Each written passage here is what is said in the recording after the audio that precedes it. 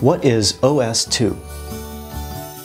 OS2 is one of the single-mode fiber optic cable standards set out by the International Telecommunication Union. Released in 2006, OS2 has many similarities to OS1 cable, however some key features differentiate OS2 from OS1.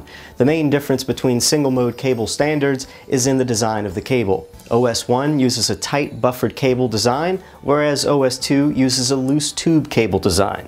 The OS2 cabling process applies no stress to the optical fibers, as the fibers are placed in a tube that is larger than the fiber and its original coating. This lets the fiber move freely within the cable, and it allows it to be slightly longer than the cavity it is placed in.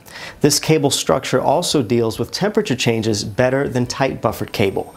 OS2 is considered an outdoor cable and is best suited to applications such as external plants and backhaul networks. OS2 is primarily used for the low water peak wavelengths for coarse wave division multiplexing in loose tube fiber optic cable, and is typically for more than 5,000 meter runs. The maximum attenuation allowed per kilometer of OS2 cable is 0.4 decibel at both 1,310 nanometer and 1,550 nanometer.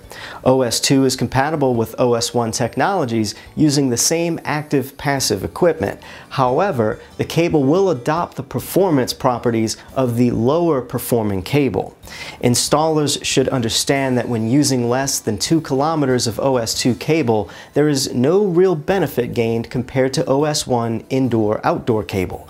OS1 indoor-outdoor cable can achieve the same performance in these shorter distances. Once it's beyond that 2 kilometer threshold, OS2 becomes the clear choice.